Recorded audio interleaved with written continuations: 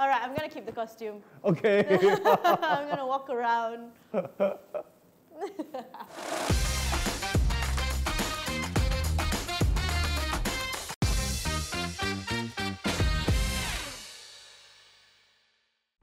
Hello, welcome to another episode of AsiaOne Tries, where we discover local traditions and cultures. I'm Munah, and today we are in what I think is Red Hill. Don't really come here a lot, and I'm totally thrown off because all I see are buildings, so I have no idea how it's related to art or culture. But please give me my 3 hints. Okay, Munah, here are 3 hints for you, and if you guess the activity correctly, it'll help you in the activity challenge later. Expressive, bold makeup, music. Oh, makeup, music. I'm performing a dance. What kind of dance? Got any more hints? It's Chinese. Oh, it's Chinese. Chinese opera. Yes, Munah, the activity that you'll be trying today is Chinese opera. I've never watched a Chinese opera. I've seen it in movies, but I really have no knowledge whatsoever about it. So, oh my god, I'm going in blind, but I'm excited. Let's go.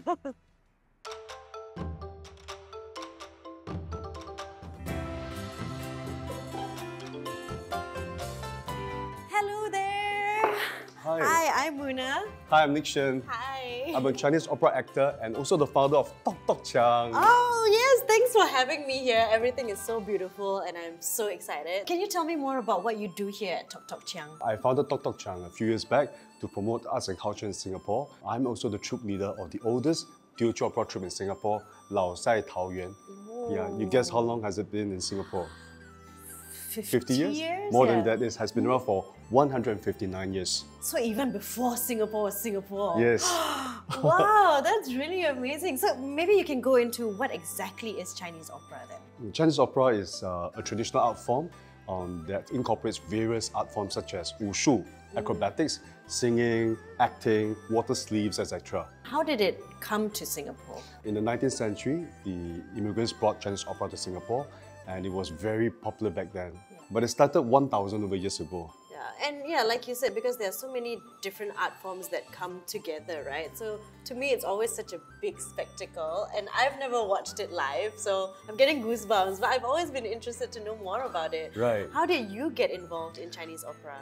I started when I was a little boy. My grandma, she would carry me to watch Teochew opera in Tanglin Halt area because there were many street operas back then, and I was really fascinated by the shining costumes, the headgears, especially the fighting scenes. I was intrigued by, the warrior on stage. So I actually transformed my living room into a stage, and I would imagine my grandma's room as the makeup room backstage, and I would use poster color to paint my face. So that was how I started, and I forced my grandma and my brother to be my audience. How long does it take to pick up and learn Chinese opera? Munah, there's a saying, 1 minute on stage takes about 10 years of hard work, perseverance, and true passion. So usually around 10 years, as long as they have the passion and perseverance to learn this art, usually about 2-3 years to master the art. Okay, well, as always, I don't have 2-3 years, but I have the passion and perseverance. So can you take me through Chinese opera? Sure. All right, we are in hair and makeup. Yes, Chinese opera makeup. Your first time? Yes, my first time. So you gotta walk me through it. Don't worry, we have one of the best makeup artists here. All right, so you're in good hands. Okay.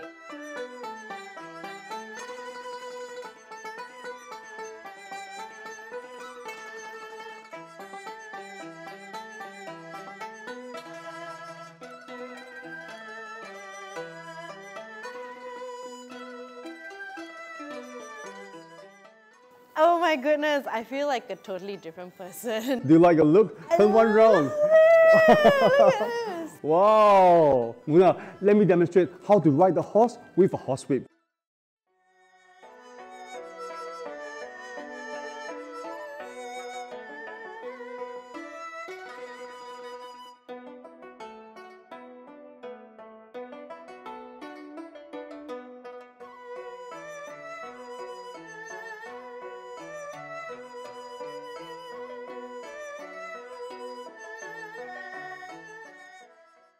Munah, you have seen the demonstration now. All right, and since you guessed the activity correctly, you have 5 minutes to learn how to ride the horse with a horsewhip. Are you ready? I mean, I thought I'll get more time, but okay, 5 minutes is Alright, good 3, enough. 2, 1, go. Okay. This way. Alright. This way. Then you kick your right leg. Kick, Yes, right go one leg, round. One round. Alright. Then you're up on the horse. Go like this to ride the horse. Left over right. And then draw one big circle. Draw one big circle. And we're going to ride the horse. Oh. So when we turn one full round, right, we go like this. Then your left hand up. Catch, alright. Throw up. Well done. What Never happens mind. if it drops? If you drop, never mind. If you drop, you just go one round. Just keep going. Okay, Just okay, keep okay. going one okay. round, and then you just draw one big circle again. Then you strike a pose. Your time is up. Okay. Okay. So Munah, are you ready to show us what you have learned? I think so. Come on! I give a big round of applause to Thank support you. Oh, okay. 3, 2, 1, action.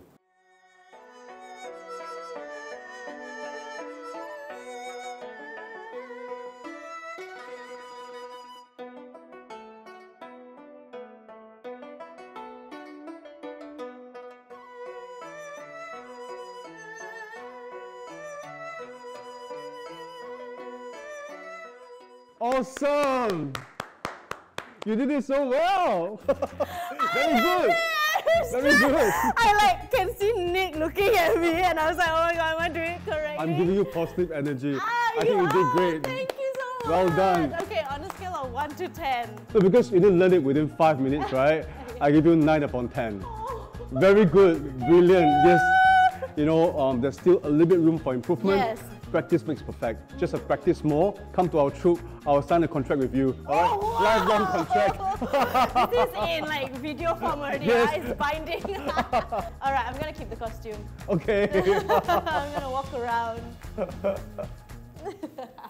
All right, so Nick, thank you so much for that session. Thank you. I want to know, what is the significance of Chinese opera in our cultural landscape?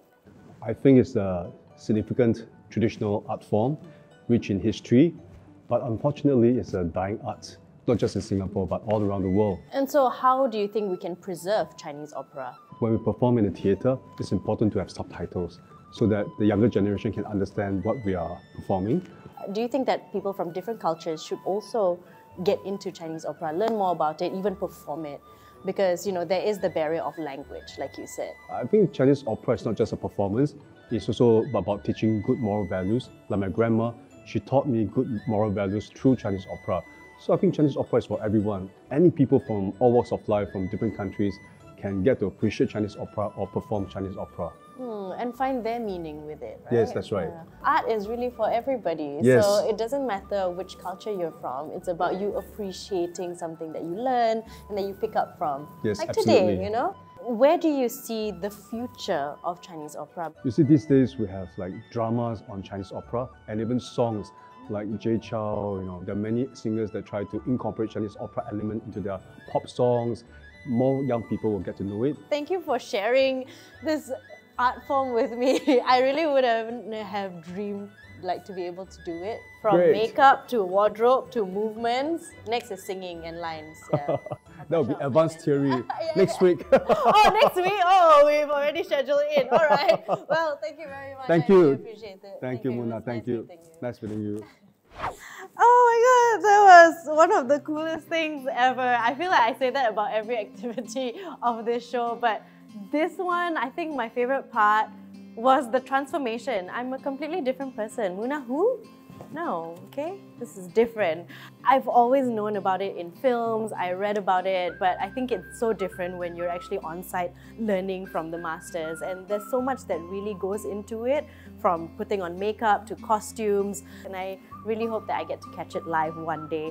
I do believe that it shouldn't be restricted to, you know, people of just the Chinese ethnicity. I think art is really for everybody and language shouldn't be a barrier. I mean, the fact that you're exposing yourself to someone else's culture, learning another language, I think a lot more people should find appreciation in Chinese opera, like I have today.